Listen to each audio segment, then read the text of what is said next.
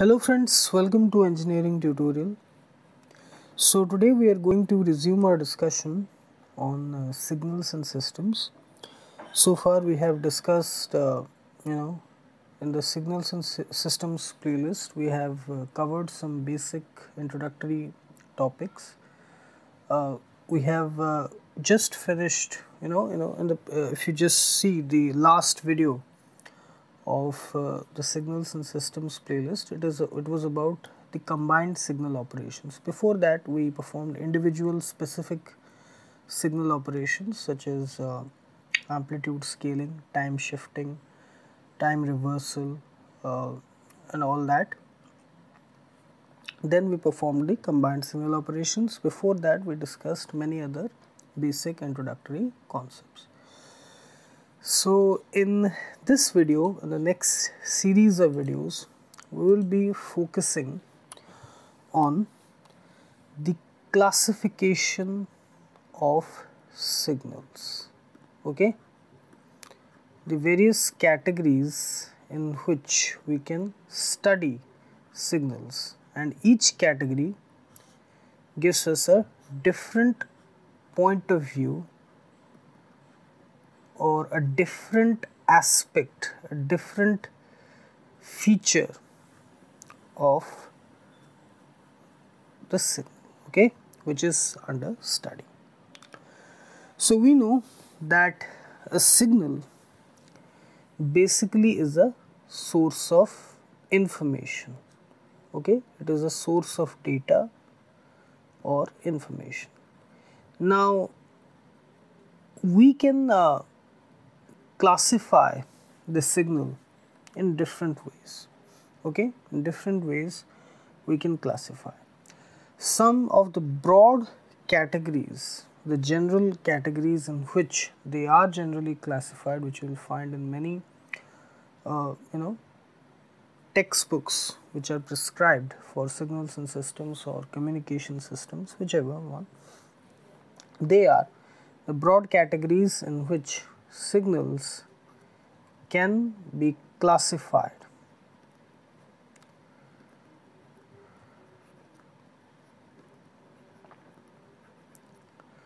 They are, first, let us use a different ink for that. First, the first classification, which is the most important one, continuous time signal and discrete time signal.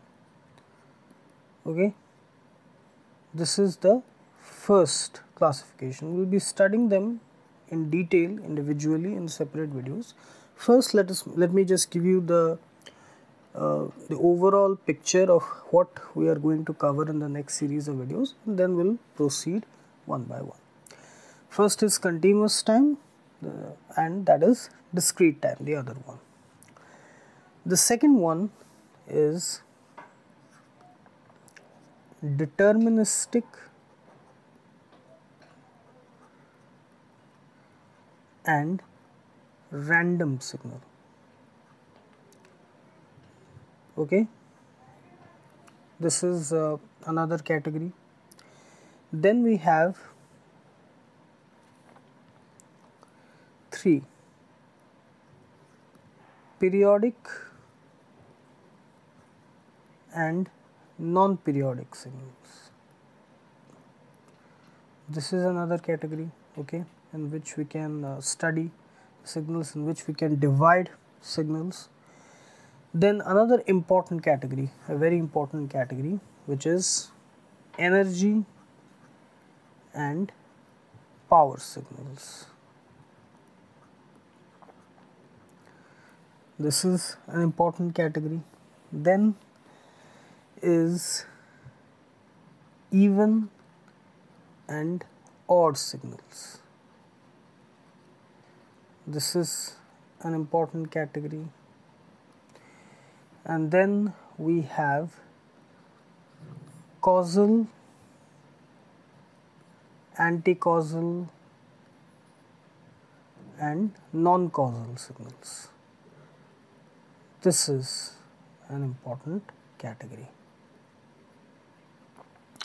And another category which is also used is on the basis of the dimensions, the number of functions, the number of variables which are dependent, the signal is dependent on for its representation. And another one is the channels, the number of channels. So that can be multi-channel or multi-dimensional signals. Okay, these are the common classifications, the common categorizations under which the signals are studied. Each of these classification, it brings a different side, a different way of looking at the whole, the study of signals. If we categorize them into these sections, then we will get to know a different picture, a different side, a different point of view of signal. Just like looking at a monument or a structure from different angles, from different elevation angles or different sides, it gives us a different side of, a different view, just like that. So we'll be focusing on each of these classifications in separate videos. So first, continuous time signal and discrete time signal we'll study. Okay. So here we'll be discussing the first category, which is continuous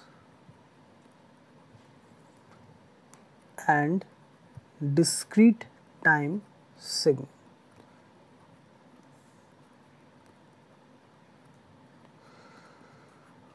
This is the first category which you will find everywhere where the classification of signals is given. Now, suppose we represent a signal, let's say like this, where we represent the signal amplitude as a function of time, and this is the time axis. And we represent a signal like this, like this, like this. Okay, this is the signal that we represent. And in another case, we represent the signal like this.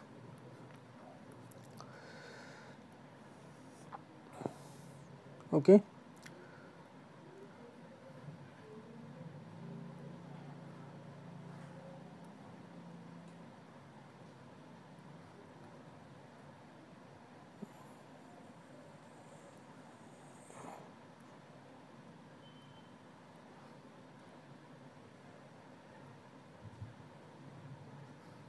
Like this. What is the basic difference between these two representations? This representation, it is called as the continuous time domain representation or a continuous time domain signal. Okay, and this one is a discrete time domain representation. Okay, or a discrete time signal. This is the origin reference, and here the n, which is called as the discrete time axis, it can take only integer values, 1, 2, 3, here it is -1, -2, -3, and so on. Okay, like this. Here the signal values, the value of xt, if you see the value of xt here for this continuous time domain signal, it exists at each and every point of time. It is continuous. Any 2 points on, if we just take it to the time axis, in between these 2 points, let's say T1 and T2, in between T1 and T2, all the points, all the time, instants between T1 and T2, such a small range between T1 and T2, each and every point has some value of xt, okay, some value of xt. But here in discrete time domain representations, the values of the signal, they exist at only discrete time instants, specific time instants which take integer values n. This is a discrete time n. This is continuous time t. And the whole process of conversion of a continuous time signal to a discrete time signal, it involves sampling and quantization. These two process, these two techniques. Then further another encoding technique is used to convert it into pulse waveforms or digital waveforms, okay. That is a different thing, we will discuss it when we will discuss digital communication. So basically what involves, just a quick idea I will give you, what happens in sampling and quantization is that, let us say we have a signal, okay, basic sine signal we will take, okay, it is in the continuous time domain. This is, let us say, the peak value of this signal in the positive direction, this is in the negative direction. This is the continuous time domain representation. To convert it into discrete time, a technique called as sampling is used. What happens in the sampling process is that values of these signals called as samples are taken at specific time instants, which is given as per the Nyquist sampling criteria, okay, Nyquist sampling criteria, Nyquist sampling theorem, which states that in order to recover the original signal or the continuous time signal from the discrete time signal, the number of samples or the sampling frequency must be greater than or equal to twice of the maximum signal frequency, okay. This is the sampling criteria. It means that the number of samples that should be taken, it should be greater than twice of the maximum signal frequency, okay. So the number of samples are taken, which is as per the Nyquist sampling criteria, and then after that, once we get all the samples which is converted into like this kind of a representation here, next thing is to assign a value to each of these specific time instants, the amplitude values. Again, the amplitude values can take a whole range of values, a continuous range of values xt can take, a continuous range of values. So for that, in order to convert xt to xn, quantization technique is used, where what happens, the total amplitude range, that is MP and minus MP, the maximum value of the signal in the positive direction and the maximum value of the signal in the negative direction, they are combined together, okay. The total value is divided into a number of standard levels, and this is called as the quantization level, which is equal to 2MP by L.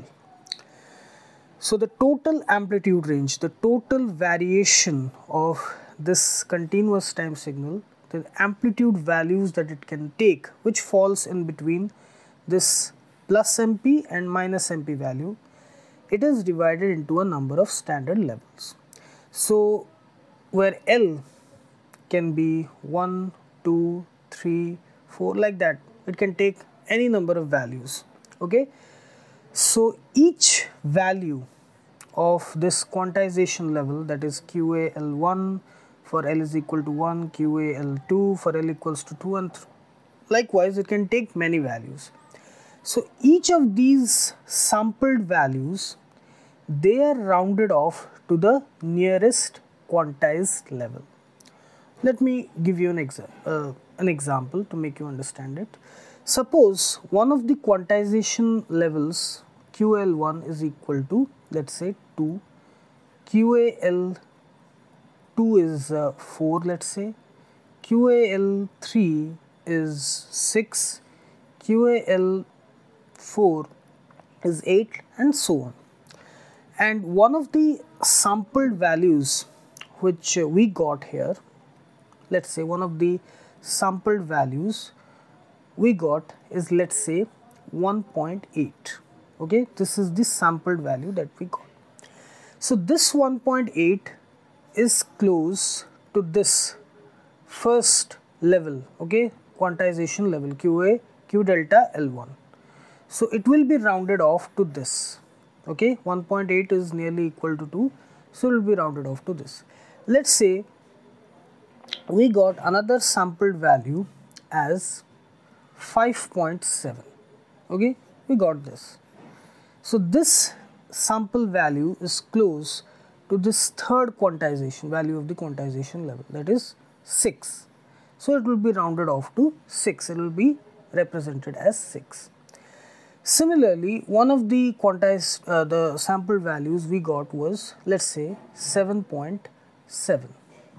okay, this is close to this, so it will be rounded off to this. So here one thing which is important is that the more the number of levels, okay, that is the number of L values, the more we will have these quantization levels, and hence the accuracy of quantization will be more. So to increase the accuracy of quantization, we have to use more levels, that is more number of L values. Okay, the more the number of levels, the more accurate the quantization process is. So like that, we will be, don't worry, we will be discussing it in detail in digital communication. Here just I wanted to give you a general idea, that's why. So a lot of other things there, if I would have included it here, it would have been unnecessarily, I would have confused you. So just to give you a general idea, this. So through these two processes, sampling and quantization, we convert a continuous time signal to a discrete time signal. Okay, so there are a number of advantages of doing it. Advantages of discrete time signals or digital signals over analog signals. We have discussed it in communication systems. We have discussed in the introductory parts of signals and systems. Okay, so this is the classification of continuous time signal and discrete time signal. Okay.